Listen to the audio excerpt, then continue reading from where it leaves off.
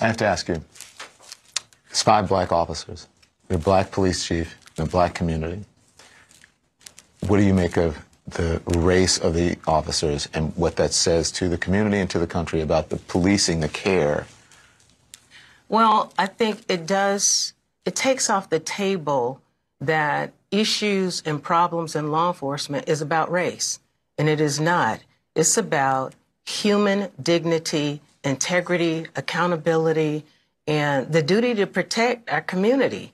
And as this video will show you, it doesn't matter who's wearing the uniform, that we all have that same responsibility. So it takes race off the table, but it does indicate to me that bias might be a factor also in the manner in which we engage the community.